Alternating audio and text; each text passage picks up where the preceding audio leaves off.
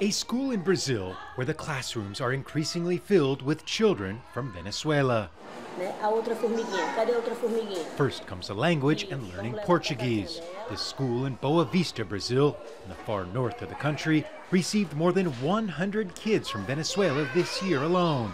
They were forced to adapt, and they appear happy, but most are too young to fully comprehend the difficult reality of why they are here. At the nearby border crossing, about 1,000 Venezuelan migrants a day line up to cross into Brazil. They're desperate, fleeing a country they say lacks food and medicine. Most are like Nair Aguilar, who bring their children. I'm here for a better future for my two kids. I hope they can grow up here. They can study, a better future for them. But it will be a difficult road ahead, especially for the youngest. With little money, many of the families end up living like homeless at a local park. They're in need of the basics for survival.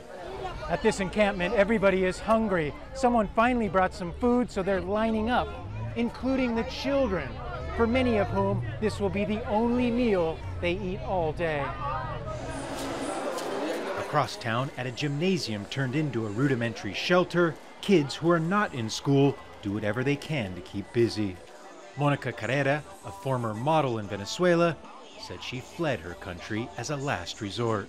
I hope to start working in a good job and have enough money to raise my children. A United Nations official here estimates half of all the migrants in shelters are children. In this kind of situation, when you start having shelters, many people living on the street and so on, children are at risk of abuse, of any kind of violence, abuse or exploitation.